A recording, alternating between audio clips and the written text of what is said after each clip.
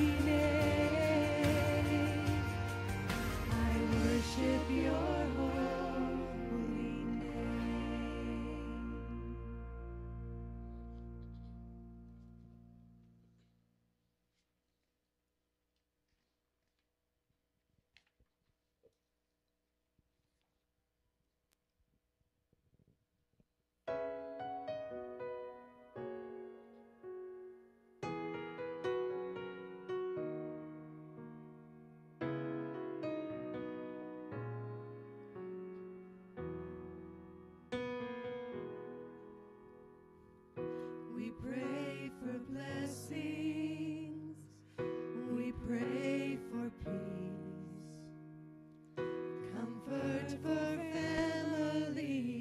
protection while we sleep. We pray for healing, for prosperity. We pray for your mighty hand to ease our suffering. And all the while you hear each spoken need. Yet love is way too much to give us lesser things. 'Cause what if your blessings come through raindrops? What if your healing comes through tears? What if 1,000 sleepless nights are what it takes to know you're near? What if trials of this life are your mercies in disguise?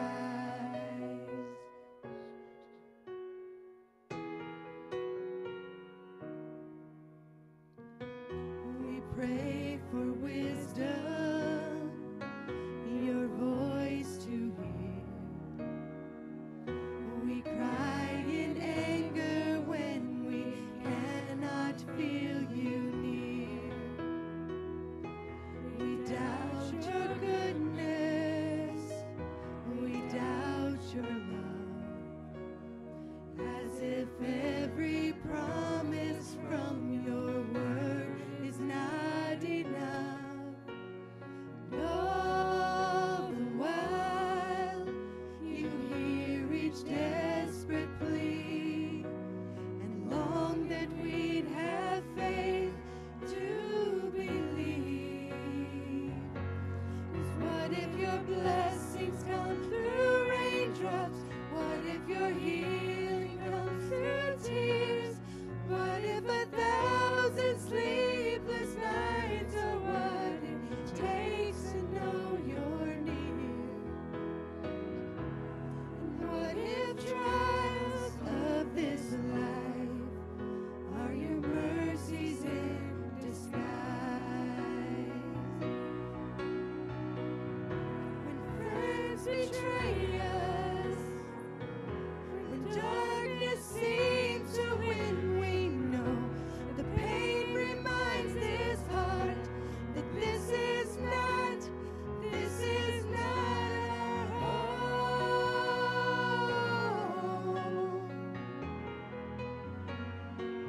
It's not our home.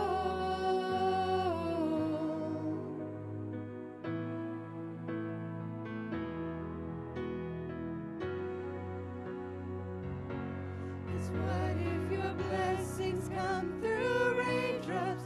What if your healing comes through tears? What if 1,000 sleepless nights are what it takes to know you're near? What if my greatest disappointments or the aching of this life is the revealing of a greater thirst this world can't satisfy? What if trials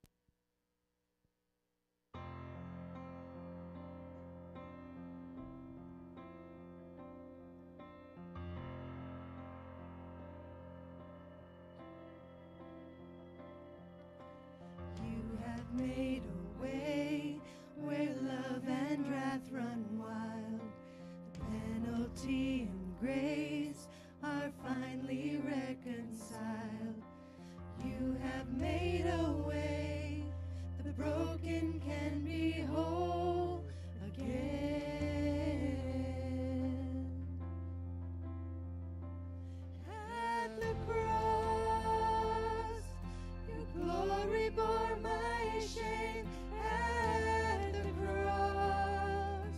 You suffered in my place. You gave everything for us at the cross. Dark and sacred hill where violence purchased peace. The innocent was bound to set the captives free. And there you made a way. The lost are welcomed home again. At the cross, your glory bore my shame. At the cross, you suffered in my place. You gave everything for us. At the cross, the Prince of Heaven died. At the cross, death became a lie. You gave everything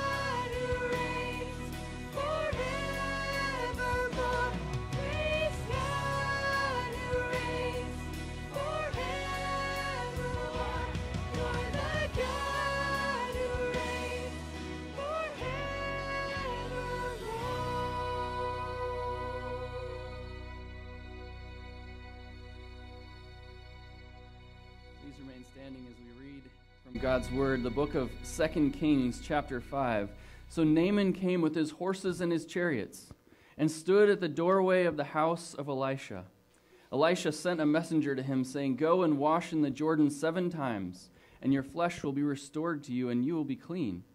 But Naaman was furious, and went away and said, "Behold, I thought, he will surely come out to me and stand and call on the name of the Lord his God and wave his hand over the place and cure the leper. Are not Abana and Pharpar, the rivers of Damascus, better than all the waters of Israel? Could I not wash in them and be clean?" So he turned and went away in a rage. Then his servants came near and spoke to him and said, "My father, had the prophet told you to do some great thing, would you not have done it? How much more then, when he says to you, 'Wash and be clean'?" So he went down and dipped himself 7 times in the Jordan, according to the word of the man of God, and his flesh was restored, like the flesh of a little child, and he was clean. Amen. Please have a seat.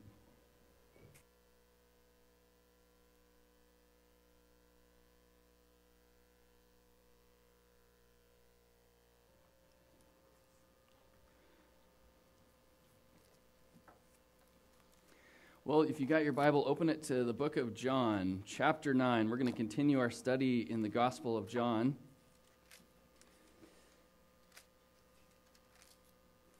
And we're going to be looking at one more of the miracles that the Apostle John highlights for us in the book of John. This is the 6th out of the 7 miracles in the book of John, actually, that John highlights. And we know that there were many, many more than this. And John himself says later in the book, "Boy, if I had recorded everything from the life and ministry of Jesus, it would just be beyond anything I could possibly write." So he presents the ministry of Jesus in such a way as led by the Holy Spirit to give us a wonderful picture of our Savior. And we're going to be continuing that this morning. As we do so, we all want to come to the study of God's Word in a place where we're ready to learn. We're ready to be taught by the Spirit of God, and we know that there's one thing that for us as believers becomes a real problem, and that is the aspect of sin. It hinders our fellowship with the Lord, and it's something that our sin problem is taken care of by our Lord Jesus on the cross. It was taken care of once and for all. And as we put our trust in Jesus Christ, that penalty for our sins is canceled. However, we're still living in this world. We're still living in the flesh. We still have we're still in our human flesh, and we have a sinful nature, and that still is something that we're stuck with, essentially, while we're living on this earth until we are glorified. And so we want to make sure that we take care of those sins as they come up. And we have a great example in Scripture from the psalmist David.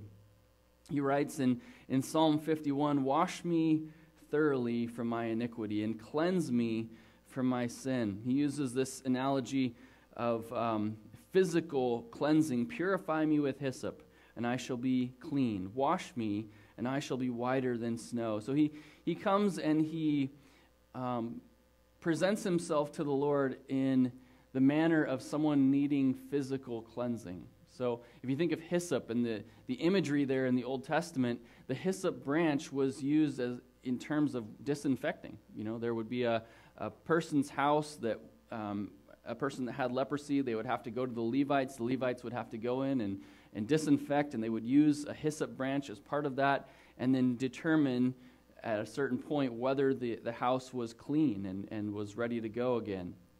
And the Levites would make those sort of health determinations. They were sort of the public health agents of the day in the Old Testament, in the sacrificial system, when you're talking about the tribe of Israel, and sort of one of the roles of the priests would play. Anyways, all that to say that this is a great example for us, looking at how David uses that imagery and applies it to himself in terms of his own sin. He recognizes it, and he recognizes that he needs cleansing from it. And so that's where confession comes in. 1 John 1:9, if we confess our sins, God is faithful and just to forgive us our sins and to cleanse us from all unrighteousness. And that's just a great promise and a great hope that we have in our Lord, that He is the kind who cleanses and restores and is eager to forgive. So let's take a moment for silent prayer, and we can take care of anything like that before the Lord, and then we will be ready to learn from His Word as we study it this morning. Let's pray.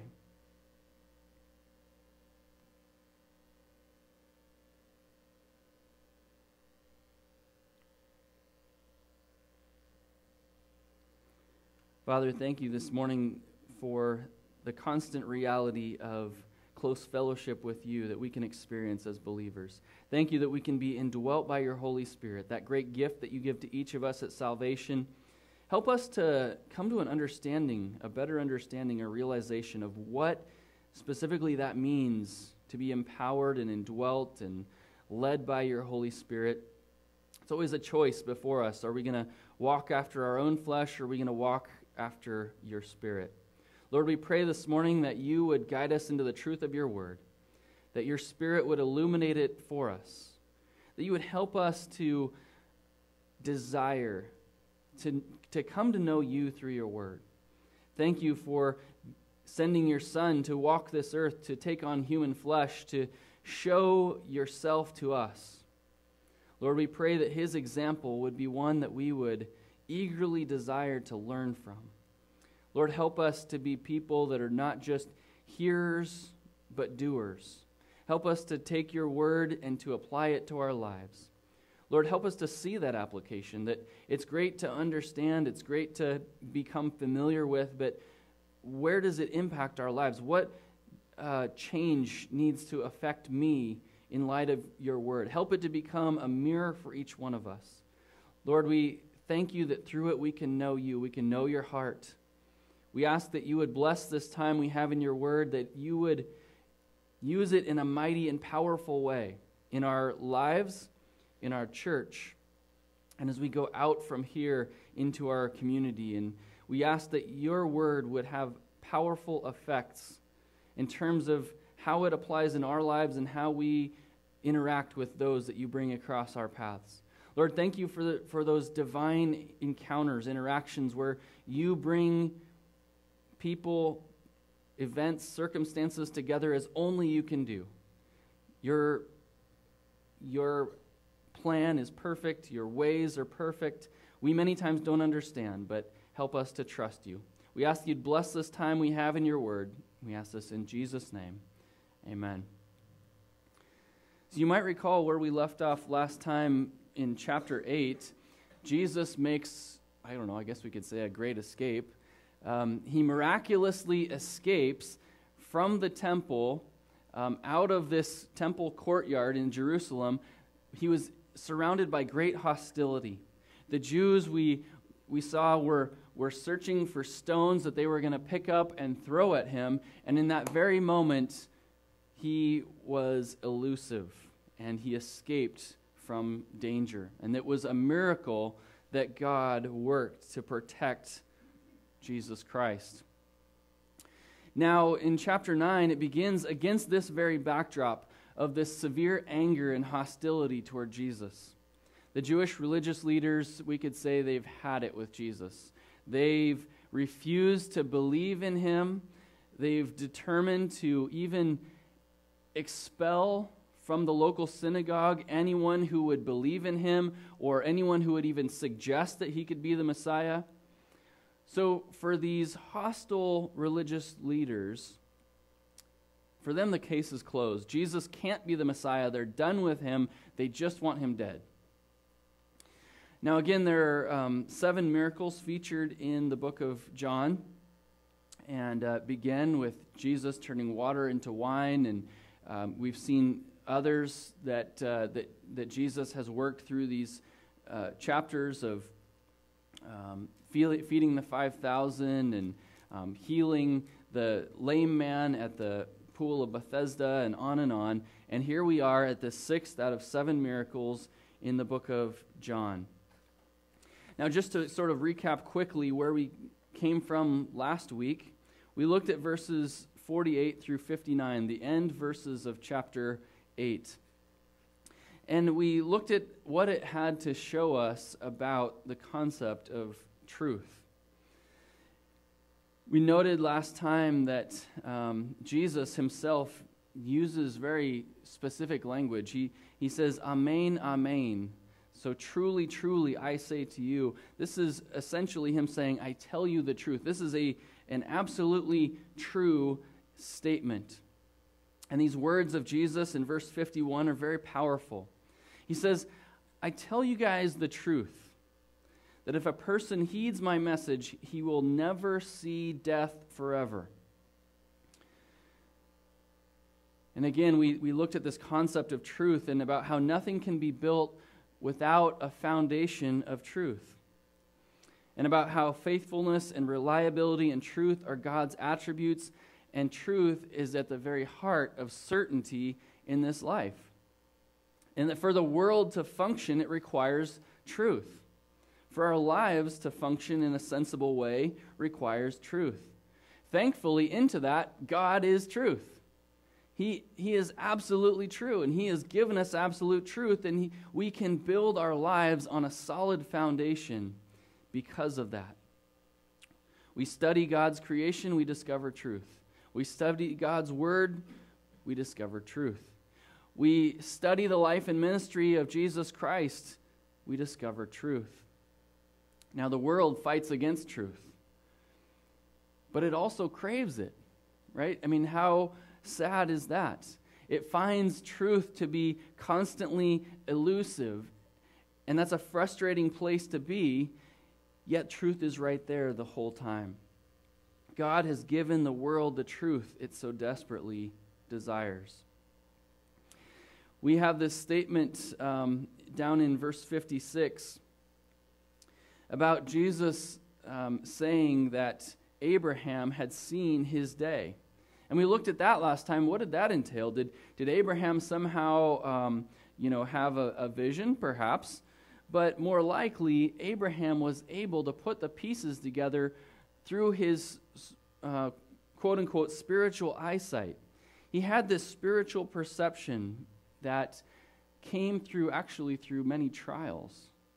The difficult things that God brought into his life started to build a rich picture for Abraham of the one that God was sending to fix and to remedy everything that was painful and broken in this world and in his life. And so we saw that, first of all, Abraham saw the miraculous birth of the Messiah through the miraculous birth of his own son, Isaac. Second, Abraham saw the ministries of the Messiah through his encounter with Melchizedek, who was both a king and a priest at the same time. His name, we noted, means King of Peace, as the King of Salem. King of Righteousness is literally what his name means.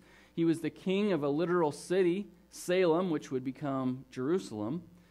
And he was also called the priest of the Most High God. So you put all these titles and meanings and ministries together, and you get the king who rules Jerusalem, who is the King of Peace, the King of Righteousness, and who is priest of the Most High God.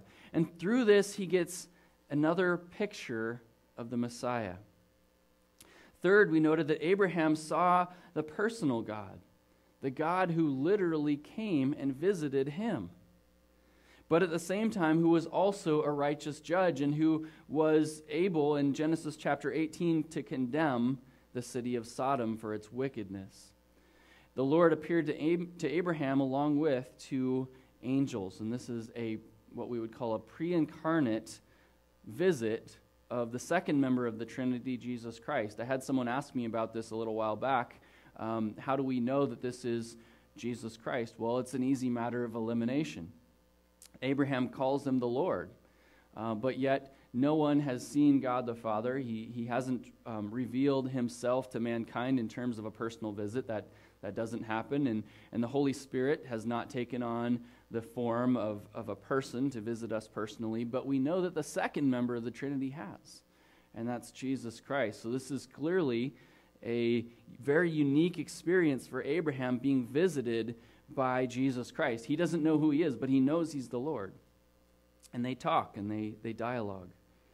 Fourth, we saw that Abraham saw his only son, who he was called on to sacrifice. And through that, he recognized that God was both the God who will provide, as God did provide the ram caught in the thicket in Genesis 22, verse 8, as well as he recognized through this experience that God, even if he had had to go through with that, even if he had to put to death his only son, that there had to be resurrection. We get that from Hebrews chapter 11. He believed that God could and would raise him from the dead.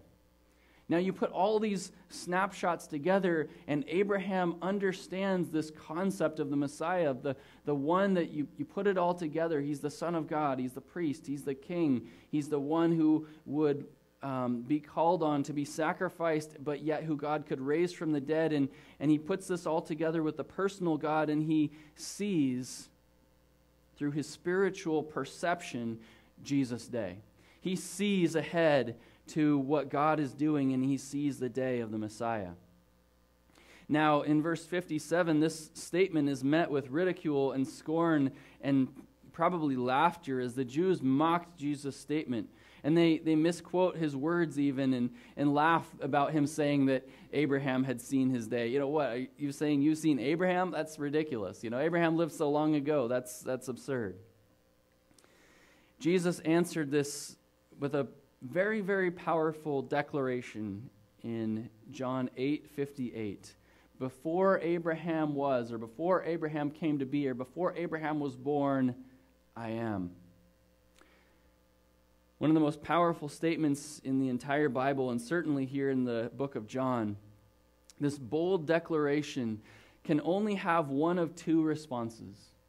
They either have to respond to that by worshiping him, or they have to respond to that by stoning him. And that's their response. They pick up stones to stone Jesus. He very clearly in this statement lays claim to the divine name, Yahweh, I am that I am, or I am who I am, speaking to the fact that he is the one who is eternal, who has existed long before Abraham was ever born, and who will exist long after history on this earth is done. So God, we noted last time, is personal. He has revealed himself personally to each one of us. And his desire for each one of us, as it was the case with Abraham, is to be able to get us to build our faith. In the same sense that we build our muscles, we build our strength through use, that we would build up spiritual perception that would enable us to perceive spiritual truth. We noted last time that the worst thing that can happen is for those who are indwelt by the Spirit of God and all the power that that entails, to be blinded by the deception of the ruler of this world. That is really a tragedy, and one that I hope that we will seek to avoid. Now that sets the stage for where we are here in chapter 9, verse 1. Let's go ahead and read through our passage. We're going to plow through a chunk of verses today. We'll have to keep moving. I'll have to not get off on too many rabbit trails here, but now as Jesus passed by, so Jesus is in the temple, he miraculously evades the religious leaders, the Pharisees there who desire to kill him, and he's making his way out of the temple. It says, now as Jesus passed by, he saw a man who was blind from birth. And his disciples asked him, saying, Rabbi, who sinned, this man or his parents, that he was born blind? Jesus answered, neither this man nor his parents sinned, but that the works of God should be revealed in him. I must work the works of him who sent me while it is day. The night is coming when no one can work.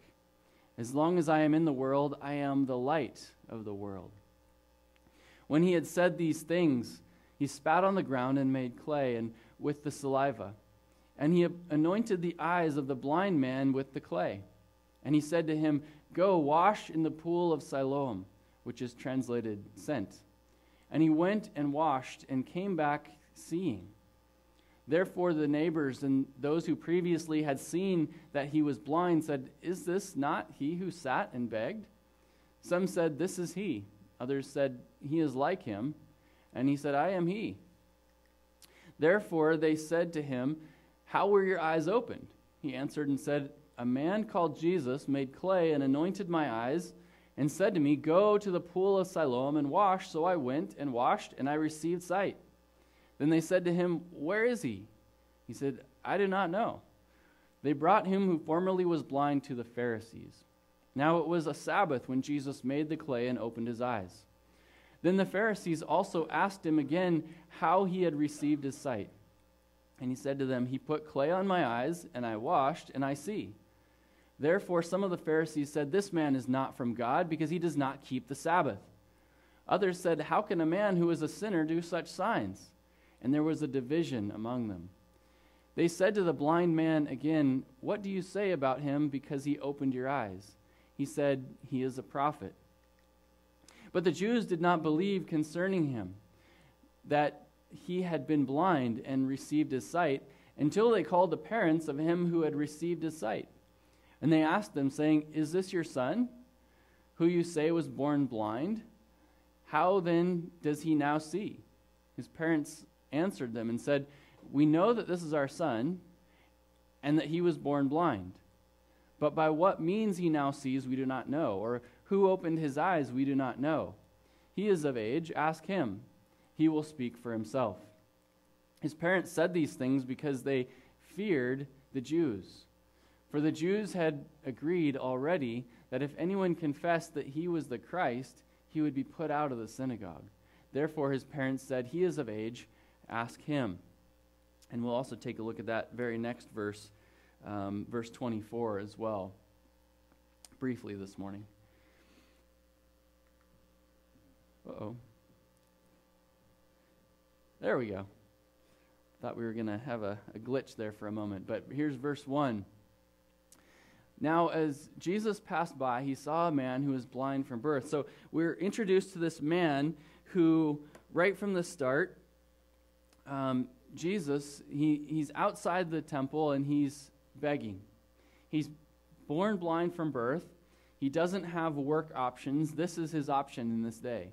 He can try to get whatever gifts that people will give, and so he does the smart thing. He goes to the place where people are most likely to be moved with generosity. That's the temple, and also the place that is the highest traffic area, and that's where he sits day after day. So into this setting, you have Jesus. And Jesus walks by, and his disciples are with him. So presumably somehow he miraculously evades those that are trying to stone him. He meets up with his disciples, and they're able to exit from the temple together as a group. And this is a man who we're going to see that normally people would pass by all the time. But Jesus, look at Jesus. His disciples asked him, saying, "Rabbi, who sinned, this man or his parents, that he was born blind?" So Jesus stops and he takes notice of this man. You can just picture, they're used to just walking on by, but Jesus stops. And this draws the attention of his disciples, and they ask him this question. Now, this is an interesting question because we look at it and we see, well, why do the disciples ask this kind of a question? What prompts this question? Why do they ask it in this way? So here, there's a couple of things going on. This is probably the disciples, to one extent or another, being influenced by the teaching of the Pharisees. Perhaps they had taken on that idea that the Pharisees had, this kind of judgmental attitude. We don't really know, but maybe they were also wrestling with Scripture. Because if you think about how Jesus had interacted previously in the other three Gospels, Matthew and Mark and Luke, with people who had physical infirmities, on more than one occasion, Jesus said to those people, "Your sins are forgiven." So perhaps in the minds of the disciples, they're starting to think, oh, well, maybe there's a connection. Jesus is telling them that their sins are forgiven, and that they're ailments, their inability to walk or whatever it is because maybe they're a little bit more of a sinner than other people. If you look at, we find this in Luke chapter 5, verses 20 and 21. I'll flip there really quick. You don't have to, but you can if you'd like to. It's Luke 5, 20 and 21. Now, you have a man who was paralyzed, and they couldn't find a way to get him to Jesus, and so they concoct a very interesting way to get him in front of Jesus in the midst of a very large crowd. They cut a hole through the roof, and they lower him down right on his pallet, right in front of Jesus, in the middle of the crowd. Jesus notices the great faith that his friends have exercised, and he turns to the man, and it says, seeing their faith, he said, "Friend, your sins are forgiven you." So maybe this starts to spark something in the disciples. I wonder if there's something going on. Maybe he's in some way sinned, in some way more than others that we're not aware of. Again, in Luke 7, 48 and 49, then there's this woman who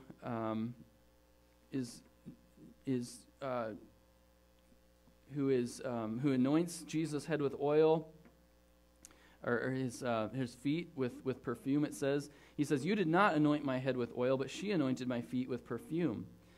For this reason I say to you, her sins, which are many, have been forgiven, for she loved much. But he who is forgiven little loves little." Then he said to her, "Your sins have been forgiven." And so she is already noted as a sinful woman, and Jesus forgives her sins. So this begs the question, when Jesus says this to people, perhaps in the context of a healing that he's about to perform, as he does there in Luke chapter 5, is this person somehow a greater sinner than others? And the answer is, well, we're all sinners. Everyone is a sinner. But who has the ability to forgive sins? God. God is the great forgiver. That's part of his character and who he is. And one of the aspects of Jesus healing people physically was to confirm his authority and his ability to heal everyone spiritually. And so we see that in Luke chapter 5, that verses 20 and 21, where he says, what is easier? He says, there's this statement, who can forgive sins but God alone? And he says, but so that you may know that the Son of God has authority on earth to forgive sins. And then he turns to the paralytic and says, I say to you, get up, pick up your stretcher, and go home. Immediately he got up before them, picked up what he had been laying on, and went home glorifying God. So there's this connection of Jesus using physical healing to confirm his ability to heal spiritually. So I think this is part of this question. This is possibly half of the question that the disciples are wrestling with, this idea that maybe this guy was born blind because he was in some way more sinful than others, or he had more need of being forgiven of his sins than others. But then there's this other half of this that has to do with his parents, and this is curious as well. Perhaps the disciples were thinking through Scripture and thinking of a passage in the Old Testament, and whether they understood the teaching of the Old Testament correctly or not, they may have been considering a passage like Exodus 34, verse 7, where it says, God does not leave the guilty unpunished. He punishes the children and their children for the sin of the fathers to the third and fourth generation. Now, we have a similar passage over in the Ten Commandments in Exodus chapter 20, verse 5. And you may have read this before and think, well, how is that fair? What's going on there in that passage? But what's notable is that both of these passages, Exodus 20 and Exodus 34, are referring to God punishing sins, not punishing innocent people. In fact, we know that that's precisely his character and how he works and what he does. So let me flesh this out a little bit. If the subsequent generations, after, let's say there's this initial generation, who have this sinful practice, let's say. Let's say there's this initial generation who practices sin of one variety or another, and this gets passed down from generation to generation. They take on the sin. They learn from their parents and their grandparents. We read in Deuteronomy chapter 24, verse 16, God does not punish the children for the sins of their parents. It says, parents shall not be put to death for their children, nor shall children be put to death for their parents. Everyone shall be put to death for his own sin. So if God treats us as individuals, then what is this teaching from Exodus saying? Well, it's basically the idea that one generation, let's say they conduct their business by lying and cheating and stealing, there's a good chance that the next generation is going to see, well, that worked well enough for them, and they're going to take that on, and they're going to do the same thing following in their footsteps. If it worked for them, it'll work for me too. But God is the God of justice, and he's going to punish the same sin in each generation who adopts it in order to break it, because his goal is repentance and restoration through the realization that they need to be the generation to make the change. Now, this statement in both of these passages, or at least in Exodus 20, verses 5 through 7, goes along with a wonderful promise to go with it. It says, to the, you shall not worship them. The backdrop is idolatry, that second of the 10 commandments. He says, you shall not worship them or serve them, idols, for I, the Lord your God, am a jealous God, visiting the iniquity of the fathers on the children on the third and fourth generations of those who hate me, but showing loving kindness, our Old Testament word for grace, to thousands, to those who love me and keep my commandments. That is God's heart, to show love and faithfulness and grace to generation upon generation upon generation who love him. So maybe the disciples were wrestling with these kinds of concepts. Maybe they were trying to understand Scripture, but they were a little confused by it. They had the teaching of the Pharisees. They were a little confused by it. They had taken on some of these attitudes of judgmentalism. And into that, God's will is that we would judge ourselves and follow Jesus' example of seeking to help others. But you know what so often happens? Because we're sinful people, we act just the opposite. We're quick to help ourselves and judge others. But throughout the Gospels, we see Jesus seeking to help those who are so desperately in need of help. And that's really the context of this passage. Jesus' heart is one that desires to heal this man, to help him. So Jesus answers the disciples with basically none of the above. It wasn't his parents that were especially sinful. It wasn't this man that was especially sinful. I mean, sure, he's a sinner. So are the disciples. So are all of us. But his answer was that this man was blind from birth for a reason. Let's take a look at that. So here's the disciples' question. Here's these passages.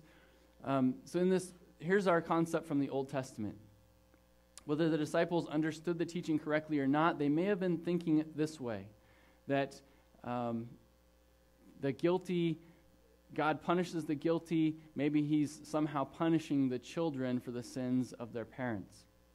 But Jesus answered, no, neither this man nor his parents sinned, but that the works of God should be revealed in him. Essentially, this man was blind since birth, specifically so that God would be glorified through him. And that's powerful. Specifically, that the mighty works of God would be manifested in him.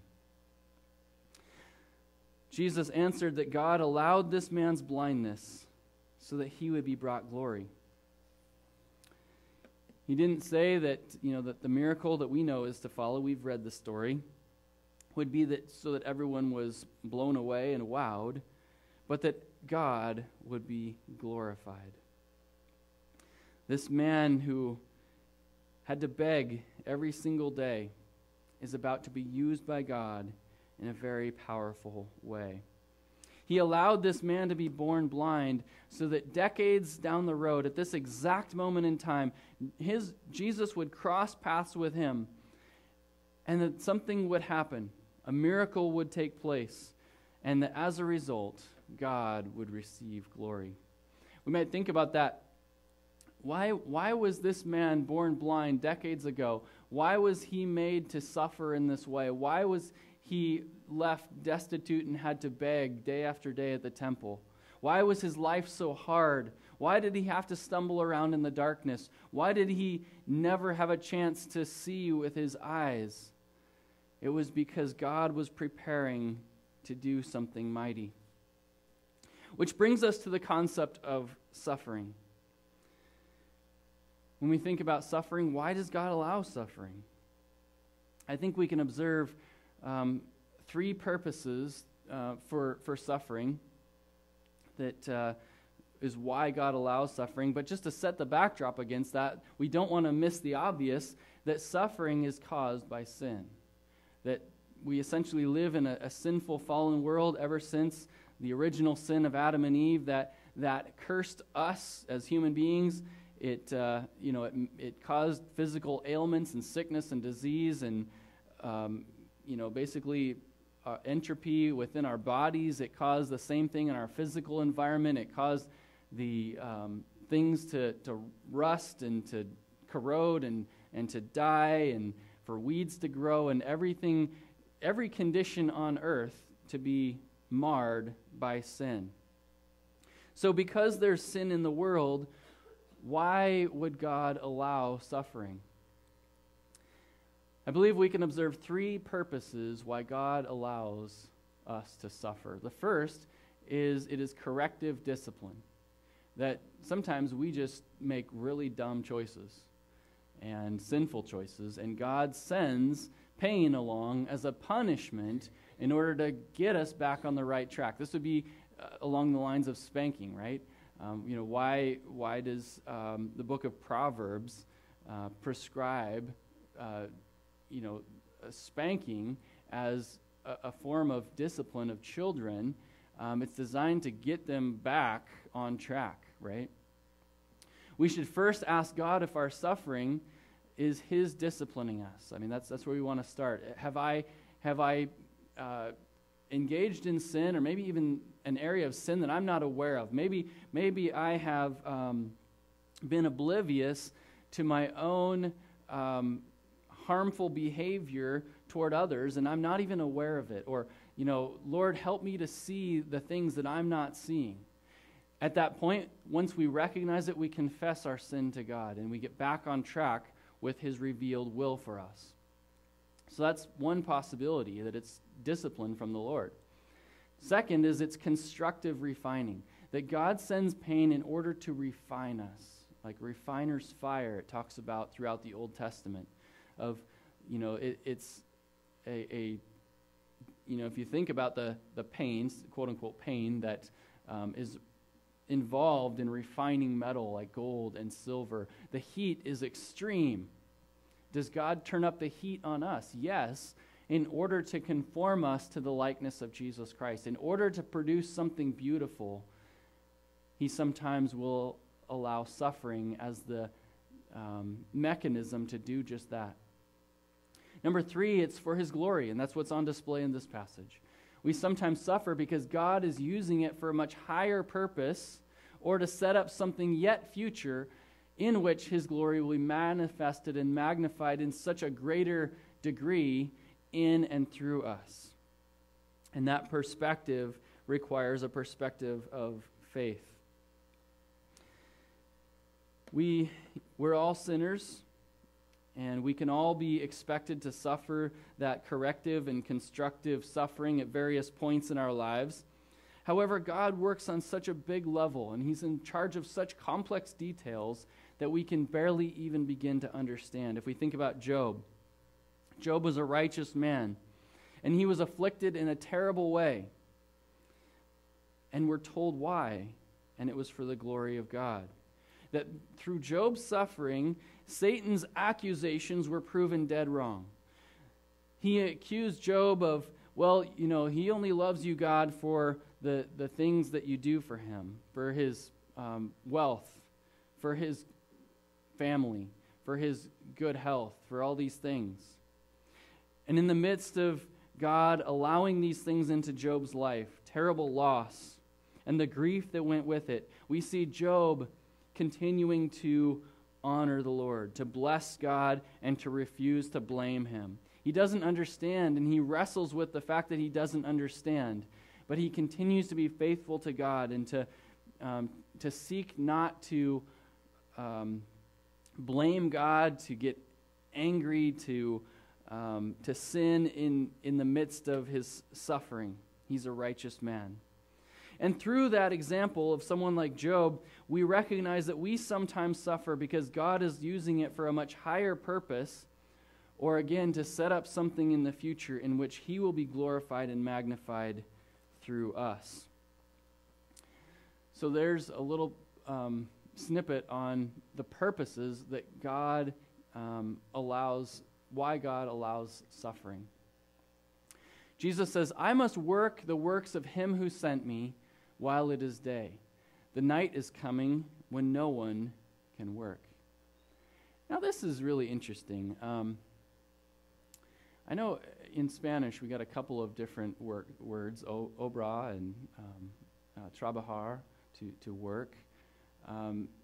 In Greek, as in English, it's just one word for work.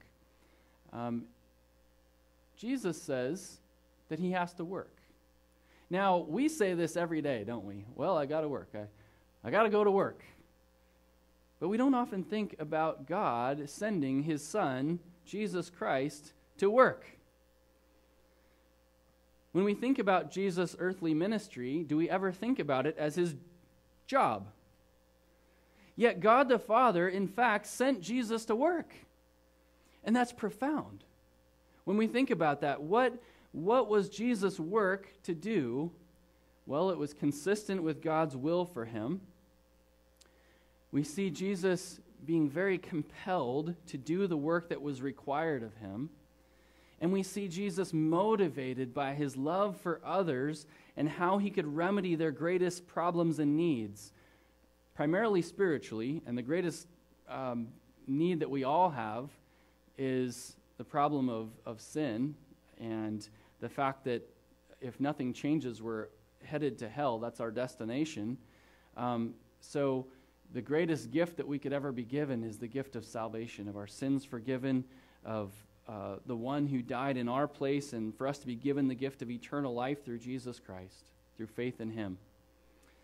So he came to deal with humanity's greatest needs, primarily spiritually, but also physically and emotionally during his earthly ministry. So what can we, the word I'm searching for is extract. What can we extract from this to build our theology of work? And I think this is really, really important for us. We have to have a good understanding of why we work. And our biblical outlook should mirror that of our Lord Jesus. God sent Jesus to work. We see Jesus, these are the things that we observe in Jesus' ministry, in his approach to work, that our theology of work should mirror.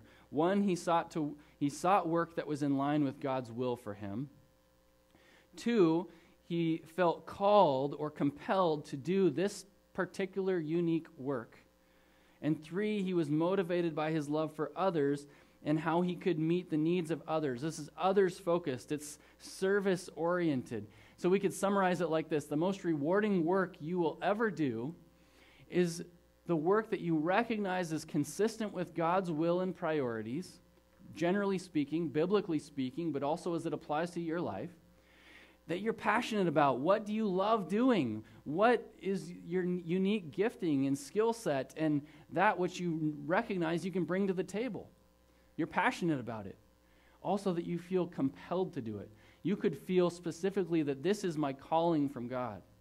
I feel called to serve in healthcare as a nurse or whatever it is. I feel compelled to go down this road. Also, work that involves serving others or providing goods and services to others is powerful. To recognize that what you are actively engaged in goes to help and improve the lives of other people. You know, I think that this has a lot of applications when we consider areas where this applies. We think of, we think of Jesus' approach to work and the work that we do, and we think, what are the similarities? Because obviously his ministry was from God the Father. His ministry was divine. His ministry was to save the world. It was obviously to serve others, but can I make application of that to my own life and work? And the answer is yes. It doesn't matter what you're doing. In some way, it has to be affecting other people. And to the greatest extent that you can realize that on a regular, daily basis as you go about your work, it will impact how you view your work. I know that some of you are in waste disposal. What a powerful thing. Have you ever had your garbage pile up on you? All of a sudden you have a public health crisis. It's really bad. This week at our house, the garbage truck got every garbage can on the street except for ours.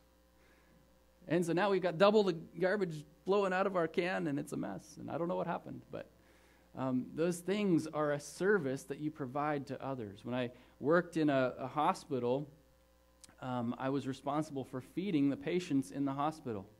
And I can tell you that on a number of occasions, I didn't feel like it. But having the proper perspective would make a big difference.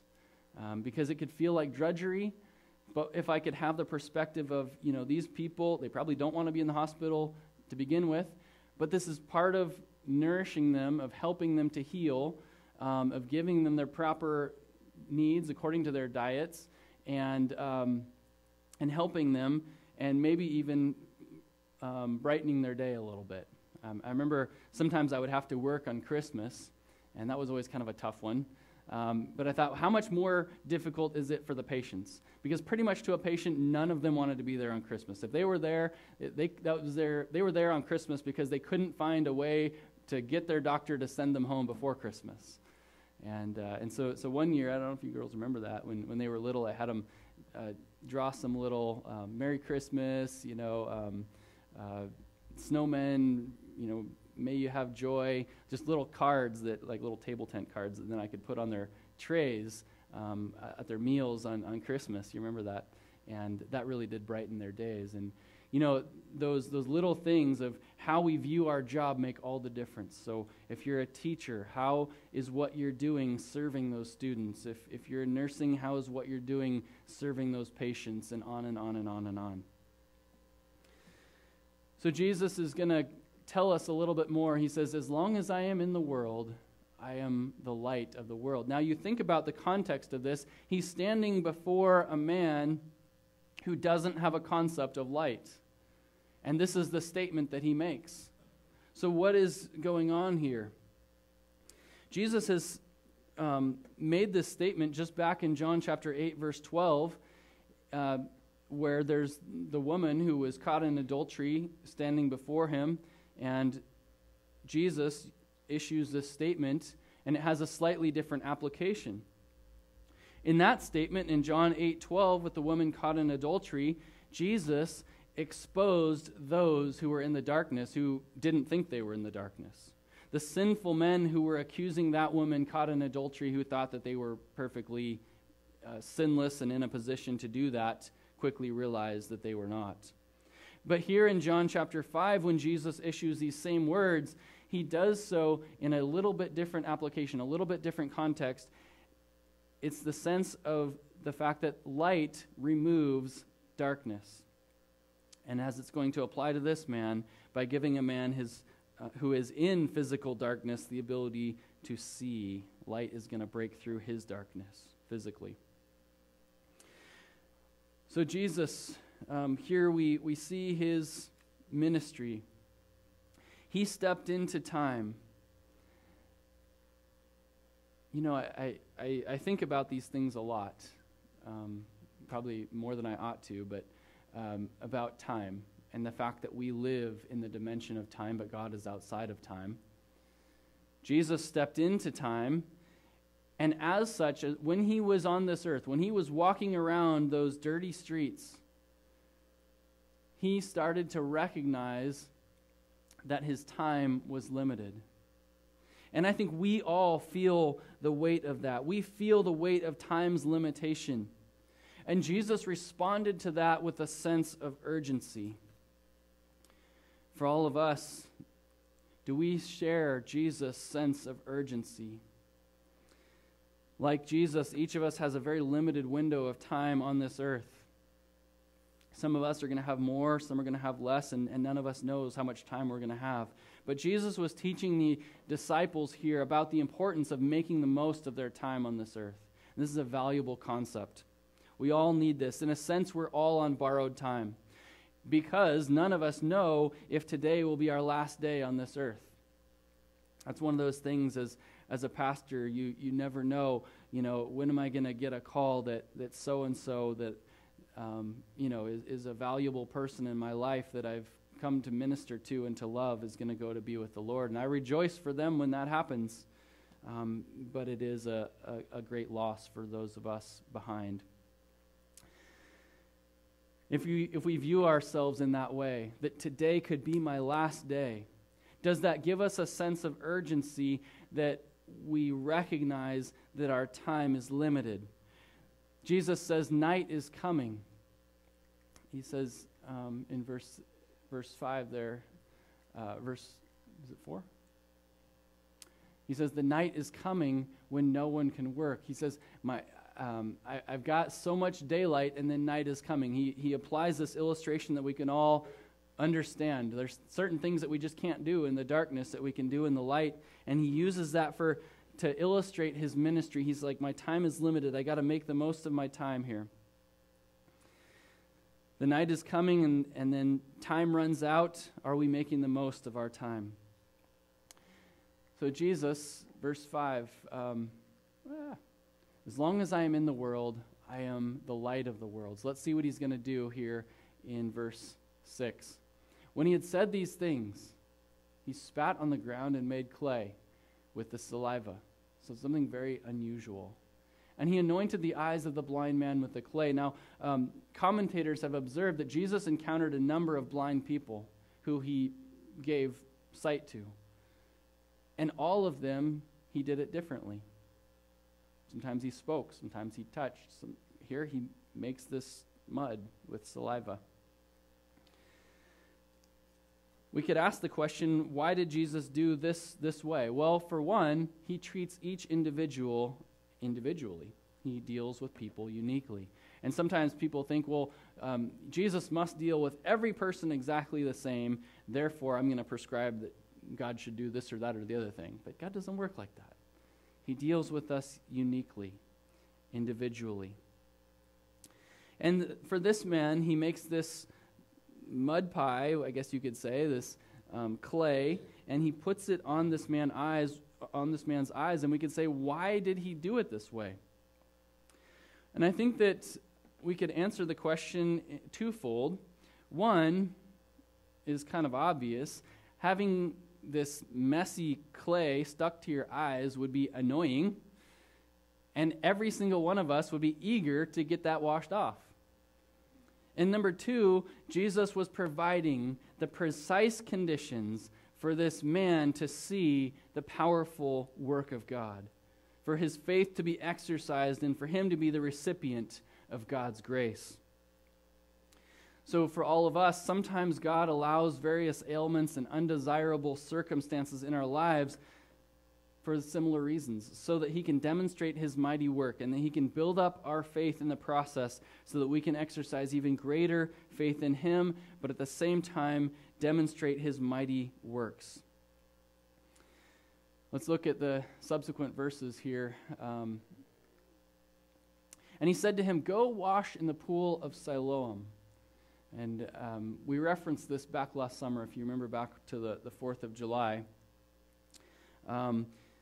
This is one of the great blessings of modern archaeology, is that in recent years, just in the last few years, they've actually uncovered in Jerusalem the Pool of Siloam. You can go there to this day, and part of it is still buried, a large part of it.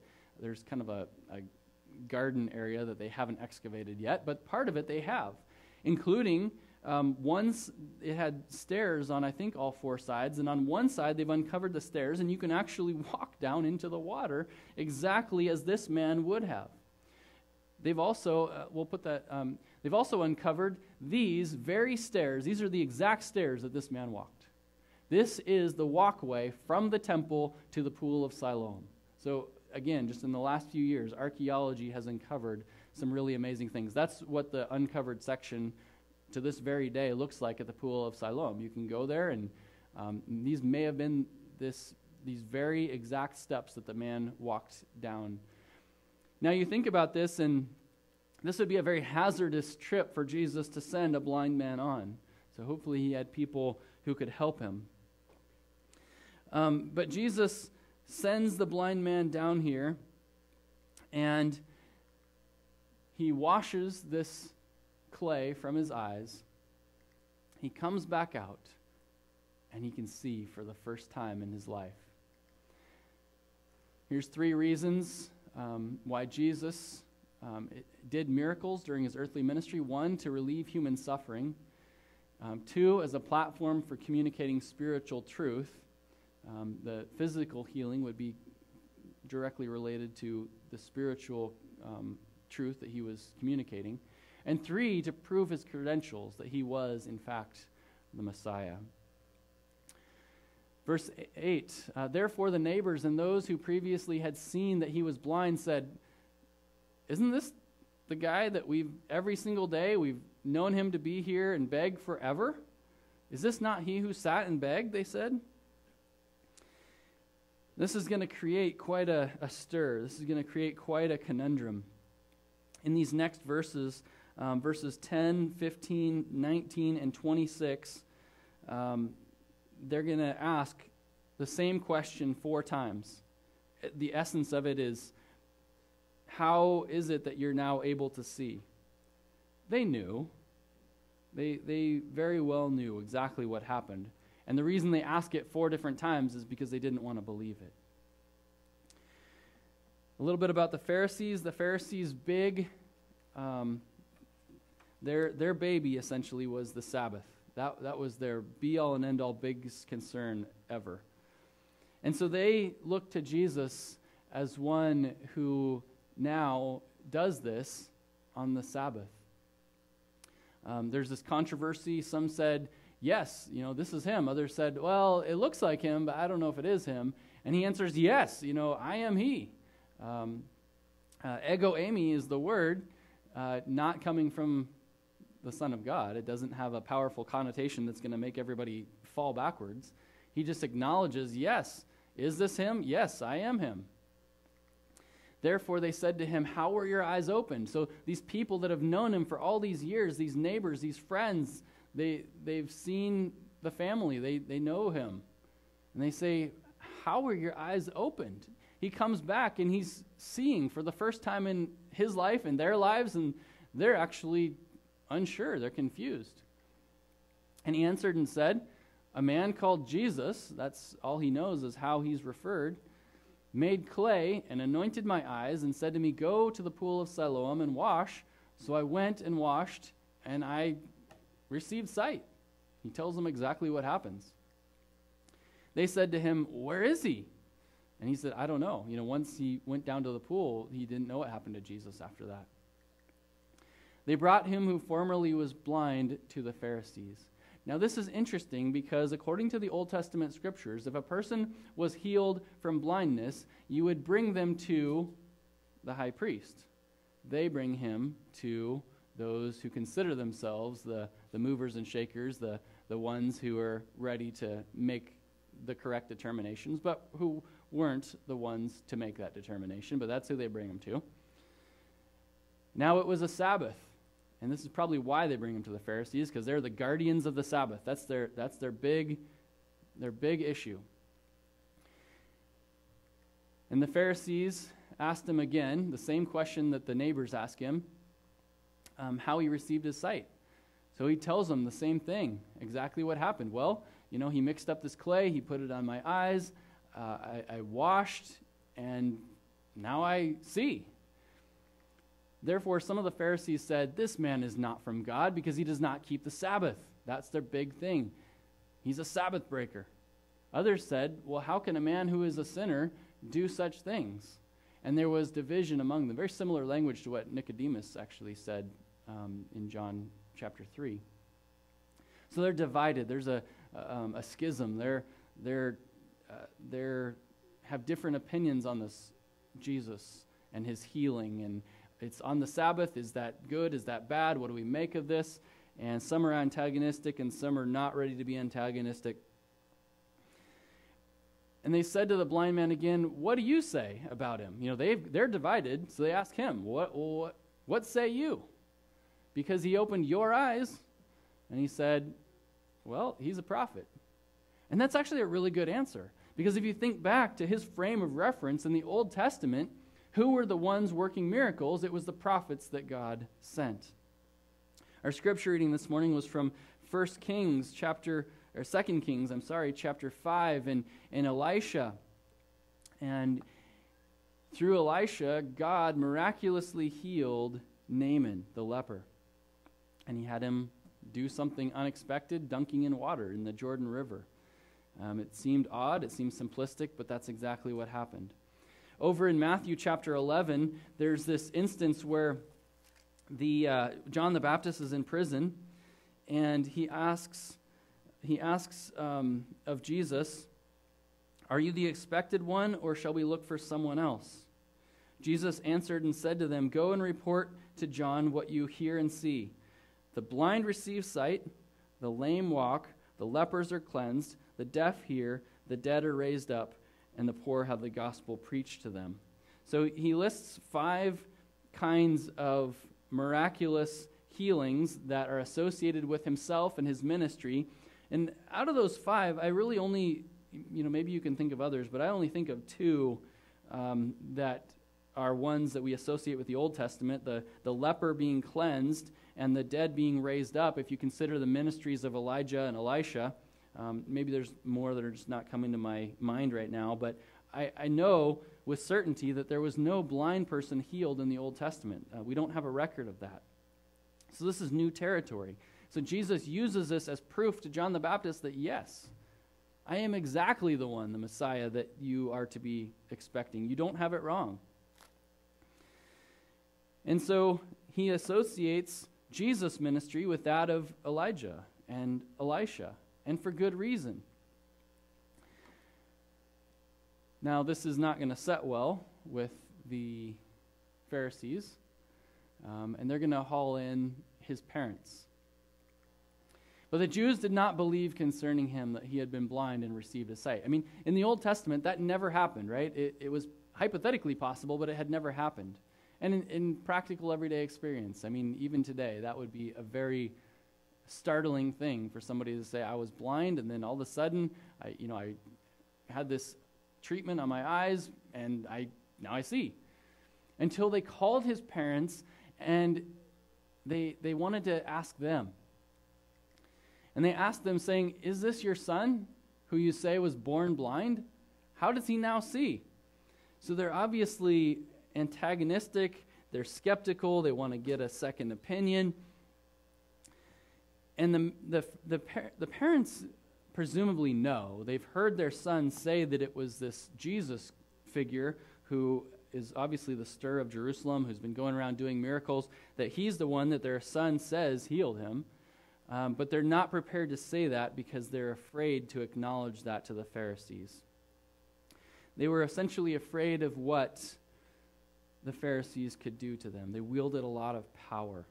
They were afraid that if they answered affirmatively that Jesus is the one who did this, then they're going to be forced to answer a lot more questions that would cause them to have to acknowledge that they believed him to be the Messiah, or that he could be the Messiah. And if the Pharisees heard any of that kind of talk, they would immediately used their power to expel them from the synagogue there in Jerusalem.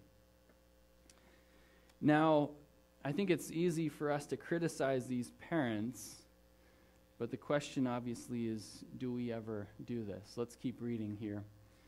Verse 20, his parents answered them and said, "We know this is our son, and we can definitely say, yes, he was born blind. But by what means he now sees, we don't know. Or who opened his eyes, we do not know. But he's of age, ask him. He's an adult. He can speak for himself." So they kind of try to make their exit. They find their way out, and it's by putting this back to their son. The parents said these things because they feared the Jews, for the Jews had agreed already that if anyone confessed that he was the Christ, he would be put out of the synagogue. Therefore his parents said, "He is of age, ask him." So they again called the man who was blind and said to him, Give God the glory. We know that this man is a sinner." Now this is a really interesting statement that these Pharisees make. They say, "We want you to glorify God by testifying that this man is a sinner." If you remember, we talked about glory briefly in terms of a definition last week. If we apply that definition of glory to us as human beings, glory being a noun, doxa in the Greek, for us as human beings, the experience of perceiving, sharing in, or declaring God's glory, to glorify God, to give glory. To declare his glory through worship and praise is humanity's highest duty and privilege, and what they're asking this man to do is the opposite. It is absolutely inconsistent with God's character. God is not a sinner. God is not sinful. They're asking him to do something very wrong. Now, again, I'd say that it's easy for us to criticize these parents for being afraid of these Pharisees. They don't want to lose their privileges, their access to the synagogue, their place in society. They can't imagine the thought of that. And it causes them to be very afraid of the Pharisees. But how about us? Do we ever make wrong decisions because of fear? I think this is particularly true as a younger person. Maybe you're a teenager here this morning, and or a young adult, that you have a large fear of others in terms of maybe they're going to laugh at you. Maybe you fear the social pressure, both young people and older adults, to not go against the prevailing groupthink. What everybody else approves of, what everybody else does, what everybody else thinks. Or maybe you're the type of person you fear ruffling feathers. Why do you have to be the one to upset things? A lot of times you get Christianese thrown into this. God is just trying to bring everybody together and bring peace, and why do you have to be divisive? And you're just like, oh, here we go again. Yes, it's going to be divisive sometimes to obey God rather than men. You got to take a stand sometimes. Maybe you fear what it might mean for your relationships with family members or friends. You fear what that might mean for you financially. You fear people or potential consequences over and above your fear of God and what he wants of you. If you take a stand for God, I'm going to put this up here. If you take a stand for God here in the white, God will stand up with you. What can man do to you if God is with you? This is a powerful concept, the fear of man. Fear of God, fear of man. This is a constant situation that we all wrestle with, that we all are doing internal battle with. What's going to drive the decisions we make? What's going to compel us? What's going to cause the scale to tip one way or another? This is particularly important for those of you that are on the younger end of the age scale. It's important for all of us. But if you're younger, there's huge pressure, both external and especially internal, not to rock the boat. There's also an application on the other side of it, not to be the kind of person that tries to coerce others. Be concerned first and foremost with what God wants and his perspective of how we should act, and be of the mindset of trying to apply that to your relationships with others rather than somehow trying to be persuasive of your own will. Well, I hate to leave this hanging, but this is a really long chapter, so we're going to have to conclude there for this morning. We'll pick up here next week, but we'll conclude with this. The message of the gospel. The gospel is good news. Jesus Christ came to save sinners out of his great love for humanity. If the gospel is good news, well, that we could assume that that also begins with bad news. The bad news is that we're all sinners. We're all lost. We're all hopeless. We're all under the curse and the penalty of sin. We all deserve and are destined for hell. Unless something changed, and that's the good news, that God wasn't willing, it says, that any of us should perish, but that all should come to repentance, that we should have a change of mind, that we should have a mindset of who God is and what he came to do and what that means for me, and we switch our mind about all of that. We recognize that God loved each of us as individuals. He deals with us each as individuals, and yet he applied the same hope and the same healing and the same promise to all of us. It's available for all of us through the gospel. He sent his son, Jesus Christ, to die on the cross for each of us. He's a personal God, and he saved you personally. The thing before all of us is that a decision has to be made. That just as God deals with us individually, an individual has to be made to receive his provision of salvation, saving us from that which was killing us, and that is the sin and its consequences. So the Bible says all have sinned and fall short of the glory of God. It also says that God so loved the world that he gave his only Son, that whoever believes in him would not perish but have eternal life. So if you're here and you've never personally trusted in Jesus Christ, that's the message of salvation. That's where life is. It's through his sacrifice on the cross for you that you have life. You have forgiveness of sins.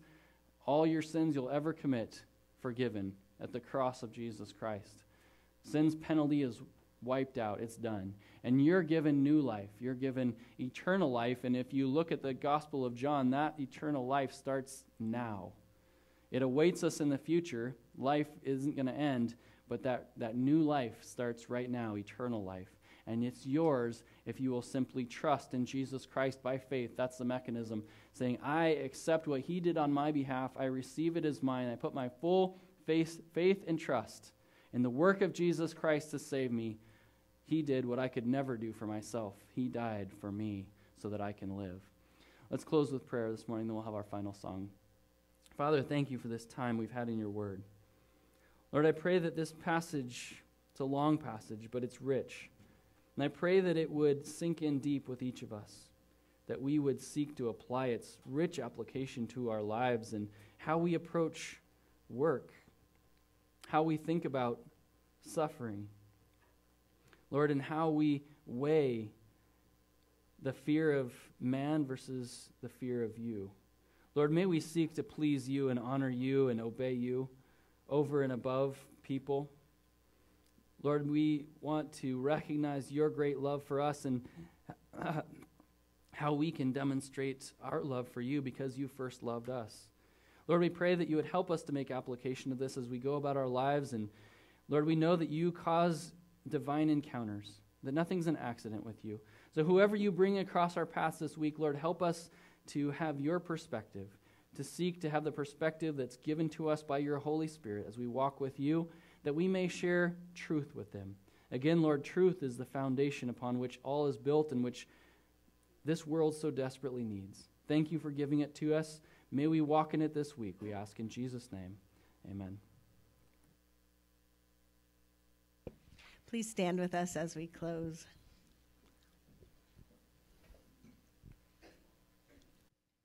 I'd